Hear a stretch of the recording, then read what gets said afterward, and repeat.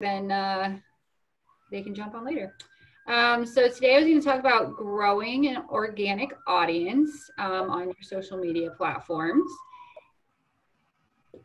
And we're going to talk a little bit about organic reach, touch a little bit on I always talk about algorithms, but I don't think I ever actually gave you guys a definition or explanation as to what that is or how that works. And then we're going to go through 10 different ways to increase your reach. And then we'll do a little Q&A where we can talk about anything from these slides to anything that you're having troubles with. So a little quote from Zuckerberg is, the thing that we are trying to do at Facebook is just help people connect and communicate more efficiently. And honestly, that's what we're trying to do as real estate agents as well through these social platforms, is just trying to connect and communicate more efficiently. We're basically taking the old school networking ways of meeting at the bar and whatnot and taking it online.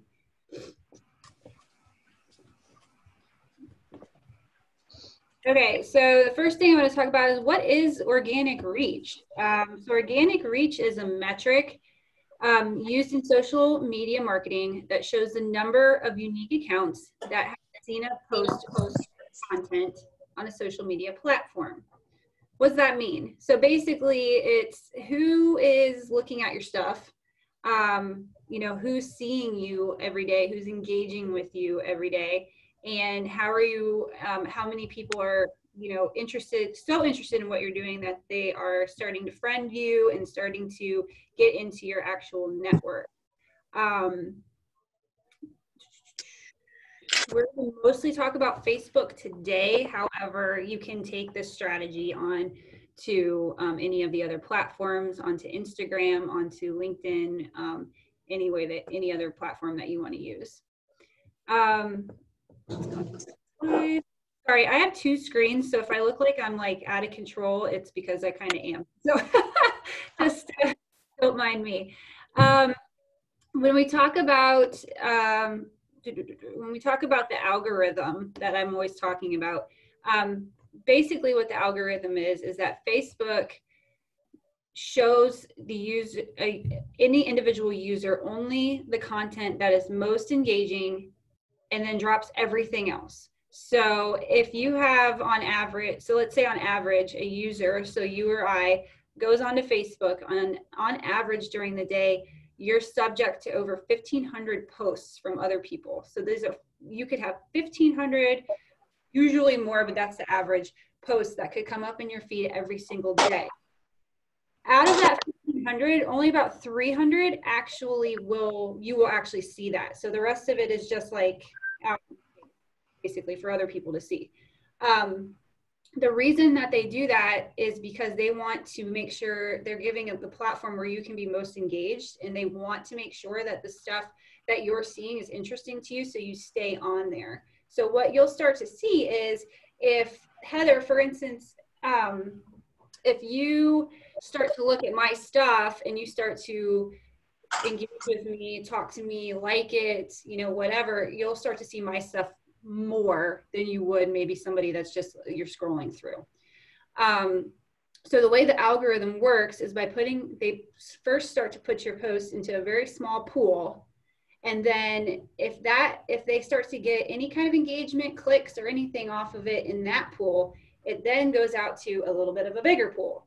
Same thing happens, and it just keeps going and going and going. So that's basically how you'll have people that, you know, go viral, is that it just started in this little pool, and so many people started clicking on it and engaging with it and sharing it and sending it out, and it just kept escalating from there. So the more engagement you get, the further out you're going to go. So when choosing your platform, again, we're mostly talking about Facebook today. However, I have a lot of people who have success on other platforms. You really want to, you don't need to be on everything at one time. And I don't suggest that you do that either, because in reality, like, we're all trying to sell real estate. We're not all social media experts. So we're not going to have time to go on to, you know, YouTube and Instagram and LinkedIn and Twitter and this and that and the other. So where are your people hanging out? Like, really just take a quick inventory of where your clients are hanging out, where your sphere is hanging out, where, where do you want to be? A lot of our clients, our database is on Facebook. So I'm on Facebook, and I will put things on Instagram that will go directly to Facebook. That way I can hit 2 at once. I'm not taking the extra time though to go on Twitter, because honestly, like, my demographic and my database is not on Twitter. So I don't really do that right now. As our systems are getting put together more and more, and they're getting better and scalable, then we can start moving on to other platforms. But maybe like you're a total video person and you want to do vlogs, focus on that, just stick to one thing and then kind of escalate from there.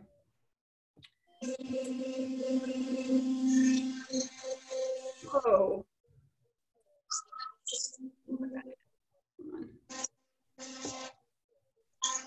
Can't mute anybody on here, so I'm not really sure what that noise is. So sorry. Okay, so we're going to go into the 10 steps here. So the first one is to optimize your profile. Every aspect of your social media profile can be tweaked for better visibility and optimization. So what does that even mean? We want to, when you have your profile on Facebook, you want to make sure that you have an easy to remember name. You want to have a recognizable photo or brand logo or both, or, if you're going to do everything on your personal side, not stand out. We want to be keyword rich in descriptions that still sound natural. So if you're going in and you're putting in your bio section and you're like, I'm a luxury real estate agent in Worthington. Okay, what can we do to build that up? So you can say, Worthington mom specializing in luxury real estate, or, I'm a hockey mom specializing in luxury real estate in Worthington. Like, tell something about yourself, tell something about what you do, tell something about your niche. So you can kind of like just expand on that and make it more colorful and make it more user-friendly or like relatable. And then you want to have a trackable link back to your website, back to wherever you want to funnel people to. So I have everybody going to my website. So on my profile, I've got my website link, and I also have my app link for the KW app. So no matter where somebody is finding my information, they're always going back to there. So you want to optimize your profile in order to keep people on your page. Use emojis, use any cool pictures you can find, like make it interesting, because if somebody stays on there more than 10 seconds, they're probably going to stay on there repeatedly. If it's boring, they're not going to stay on there, or if they can't relate to it. Next one is to use evergreen content. And by evergreen, I mean content that doesn't have an expiration date. So you're going to have seasonal posts for Christmas, for 4th of July, different things like that, sprinkled into your evergreen posts. But for evergreen, we want to be solving a common problem. It can be something that's funny. It can be, a positive quote. It can be something like this one that I have right here that I posted on here is just about a date night that I had at Gallows. That's not going to expire. People like food. People want to know where to go. It's not during Christmas time, so you don't have like all of like the seasonal decorations, things like that. This is something that somebody could see any day, anytime, any year, doesn't expire. And then a really big part of this is the fact that like people share positive content far more than negative. And I know sometimes that can be a little bit hard to believe because people like to read the negative stuff. But I think overall, and I mean, it's been proven overall that people are going to share positive content. So put stuff out there that you would want to read and you would want other people to read and share. Like I didn't put, like for Gallows, I didn't put in here like, worst food I've ever had, so gross, never going back or anything. Like I wouldn't do that. I'm definitely going to put in some better stuff. So next step is to work smarter, not harder. And I just put this little picture here of that moment when you realize you've posted 16 times today. it's happened, and what is it actually doing for you? Again, that quote, that little bit right here on average, a user is subject to over 1,500 posts a day, and only about 300 actually show up in their feed. Take that into consideration. It's not about how many times you post, it's about what you're posting. And they do say between 2 and 4 posts a day is pretty much it. I do 3, and that's done pretty well for me. And I just do different topics for each one consistently. So I'll do like a work topic, and then I'll do a personal topic, and then I might do like a community topic. So like, just like I posted about gallows, like something like that. Those are feeding into 3 different types of viewers, and they're actually engaged posts and not just posting to post. Like I'm not looking outside my window right now posting a picture of traffic 3 times today complaining about it. Does that make sense? So we want to work smarter, not harder. The next one is targeting. And obviously with you know, our current situation in the world, this is one that's a little bit more sensitive, but typical targeting can be gender, relationship status, education level, age, location, language, and interests. This does not mean that we're going in there going, all the single ladies, come on, come on. Like, what you're doing is you're going to build your content based off of who you want to target. So maybe if you have like, you're doing a single ladies event and you want to do like content based off of that, come up with a strategy that would entice them to want to see that more. Don't just be putting people in like different sections and just saying like, well, you know, you're a female, so hey, females, read this. Like, you got to be a little bit more broad about that. However, by targeting, you're able to bring in. Your dress is beautiful. Yeah. That's for Jeff Curtis. That's just check. Okay. Melissa, can you mute yourself? Oh, I'm so sorry. Okay. You're fine. I want to see that dress now. Tracy Chambers. Okay. But yeah, by targeting, you're able to draw in an audience that's going to be more like you, that's going to want to see your stuff. So my targeting is around like hockey, my hockey community, hockey moms, Wilson Hill community, that's my kids' school. So anything that anybody that might have interest in that type of stuff, hashtags and whatnot to try to draw those people in a little bit more. So it's definitely not like profiling, but it's just doing strategic marketing around your targeting. I just lost my clicker here. Hold please. Okay. Next one is your posting times. There's been a lot of discussion about this lately because it used to really be more popular to post during the busy times because you think that more people are reading it. And I mean, the philosophy was more people are reading it, post during the busy times, this is when everybody's on anyway. That, after a lot of number running lately from Facebook, has completely switched over. So the new strategy now is just to not post during the noisy times because you're getting buried. So typical peak hours are first thing in the morning and later in the evening. The suggestion now is that if you really want to get those engaged posts and not just post to post later in the morning or early in the evening, because there aren't as many people on, so you have more of an opportunity to get in front of those people, have those people engage, and then you're going to get pushed into those bigger pools as the day goes on and as more people are in there participating. So we want to avoid the content hurricane and not get swept up in that. So the next one is the type of content, and I didn't put any verbiage in here because you all already know video is king. I can't tell you enough how much video is king. People, especially now, they're used to webinars, they're used to Zoom conference calls, they're used to doing Zoom appointments. So video is not strange to people anymore. To be seeing you on there, it's just normal for them, so they'll click and see what you have to say. My suggestion on that, is don't be boring. So you can do market stats in a way that engages with people. You can do live Zooms. You can do Facebook Lives. They now have the Facebook Rooms. There's lots of different ways that you can take advantage of video and turn that into just a regular lead gen opportunity for yourself. And as you can see, this was something that was kind of interesting to me. And these are older, like this is 2014 to 2015, but it's the same today. I just couldn't find the newer stat that I had yesterday for some reason.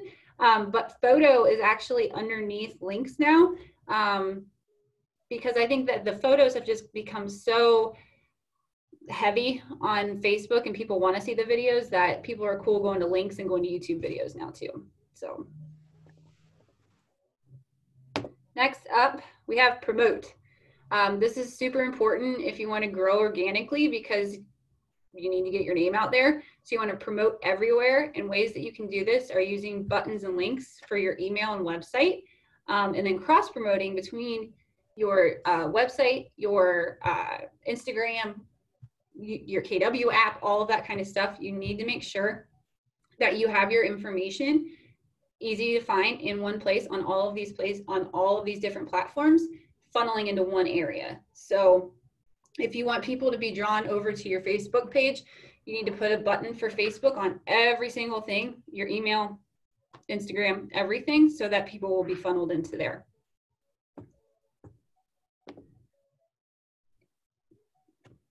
80-20, we talked about this last time.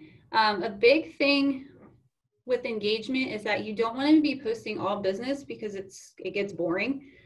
People will click on a really cool link for a house if they like the first picture or if they like the beginning of the video, but they're not going to do it every single time. So keep in mind that 80% you want it to be value, humor, interesting, something relatable, something that they may want to actually talk about. Right now, a big thing that we've been getting huge engagement on in our Facebook groups is, we just put out a question. So, hey, what do you guys think is going to happen with school next year? And then you'll get like 100 comments underneath. Or, what are your plans if school is part-time? Like who out there is doing daycare, or who this, who that? That's a mom's group thing that I have, but you could take that above and beyond. Who's been out to a restaurant? Hey, I just went to this restaurant. We checked this out. Look at how they're doing the seating. Just something cool and interesting that is going to draw people's attention in. And then you can sprinkle in the business stuff in there with like your listings, your open houses and whatnot. The biggest part, and this should have been number one in my opinion, but the biggest part about growing is you're going to be engaging yourself. So you cannot, it's just like if you're out there looking for business, it's not always going to come to you. You need to go get it, right? So you need to schedule as part of your lead generation time or part of your schedule during the day, time to be going in and actually talking on other people's posts and other people's profiles. So you need to go in and comment on that gorgeous dress that Tracy Chambers has on right now, like if she's got a photo of it, or comment on, if somebody else asks a question, comment on it, or just say, hey, been there too, like how are you doing? Start up a conversation, and then you can turn that into more a phone call later, a DM, anything. So you need to take about 15-20 minutes a day and really go in and engage and build that bond without being a know-it-all. I think that's the biggest thing. Like a lot of people want to go in and they're like, well, here's my 2 cents on this, da da da da da. Choose your words wisely, give value, but don't be bossy. And then those people are going to continue to engage with you, and then their friends are them engaging with you, and they're going to see your content, and then they're going to start to like you, and then you're going to build your audience that way.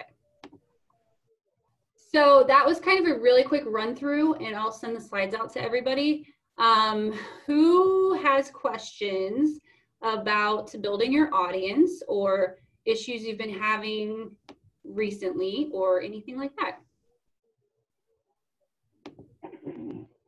Don't be shy.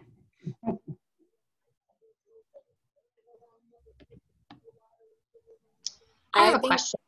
Oh, sorry. Go ahead. Whoever else. So like from a team account perspective, we end up having like social media accounts that get bombarded with people that just aren't our clients. You have lenders and you have title companies and you have random agents from like, you know, South Carolina who just want to continue to follow you. And so it's, in terms of engaging, it's hard from a team perspective, I would think, or somebody managing a team account to engage, because we're so bombarded with all of these accounts. And as one individual, we don't know all of, you know, from a team perspective, I don't know all of these people, and I would love to engage and love to comment on their things. But I'm having a hard time filtering out these lenders and where I want to give my energy. Because again, I don't know who's a client and who's, you know, who I should be commenting to. So what, do you have any advice on maybe engaging from a team account? Yeah, let me pull this up real quick, and I can show you. Hopefully I can do this without losing everybody. Can you still see my screen? Marsh. Okay. Working. Are you still able to see my screen, or is it gone now? Yeah, I can see Okay, it. I'm muted, so. Okay, so I'm gonna go to our team page. Hold on. And Kate, that's a really good question, because I think a lot of people run into this as well. Waiting. Okay, so like what I would usually do is when people, and you can see here, I mean, it's just stuff is getting buried just because it's that whole other business versus personal. Something that you can do, the first thing I was going to say isn't going to work in this example, but you can go into your followers right here and click on that.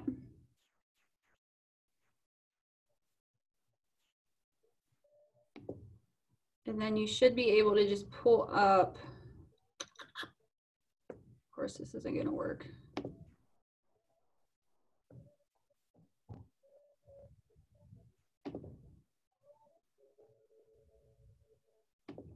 Okay, I lied. I'll have to get with you offline about that one. The biggest thing that we can do in this case is to just go in and just whenever somebody is responding to something, just go in there and make sure you respond back to them, whether it is an agent or not. When you get the agents and you get the lenders, you can actually put them in a separate list so that they're coming up underneath that list. And then that way you can kind of, if you don't want to respond to them, you don't have to. But I can get with anybody that's on a team separately and do a quick webinar on that, because it takes a little bit of time to go through. And then I was also going to show you how to kind of go through your followers and be able to like split them up and prioritize them. So I'll show you guys how to do that too, either in another class or anybody that's on a team, we can do that offline.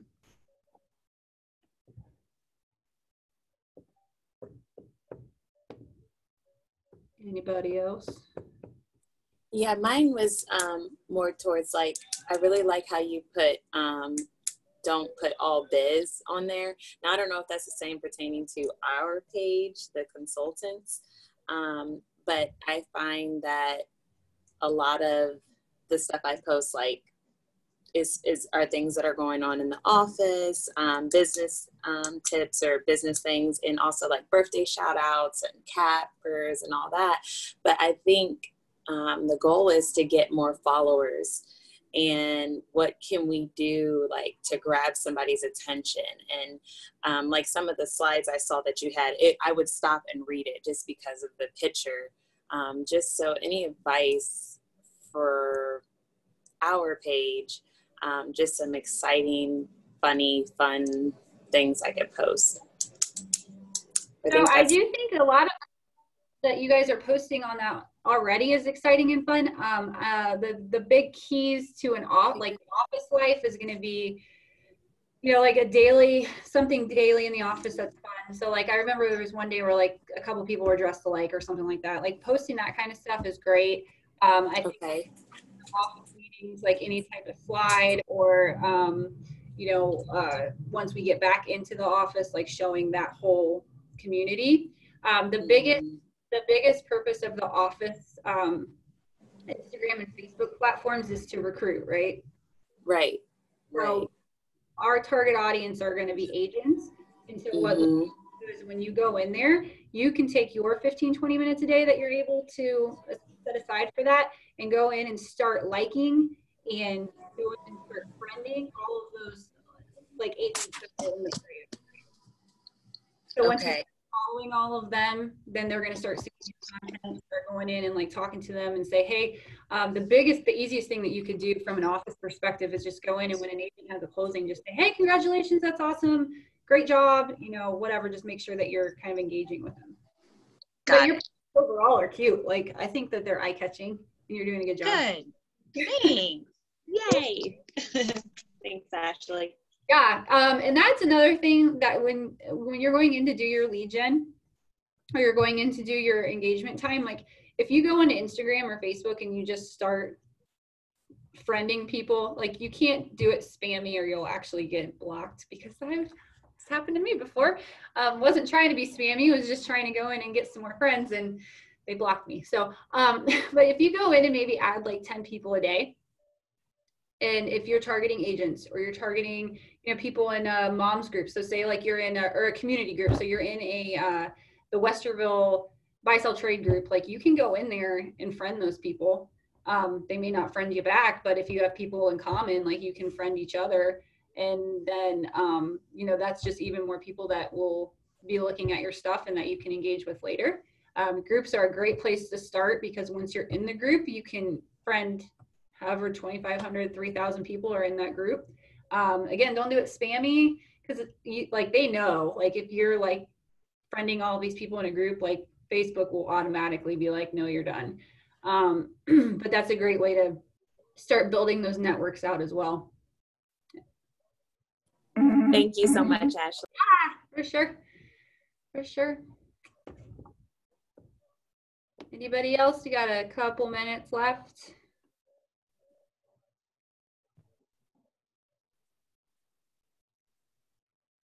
All right, cool. Well, I will, if you guys want the slides, go ahead and just put your email address in the chat box. I will get those sent over to you. Sorry, it was a little wonky today. My screens were messed up, but I am happy to help you all offline anytime that you need. Just let me know, and I hope you guys have a good day. Thank you, Ashley. Welcome. Thank you. See you soon.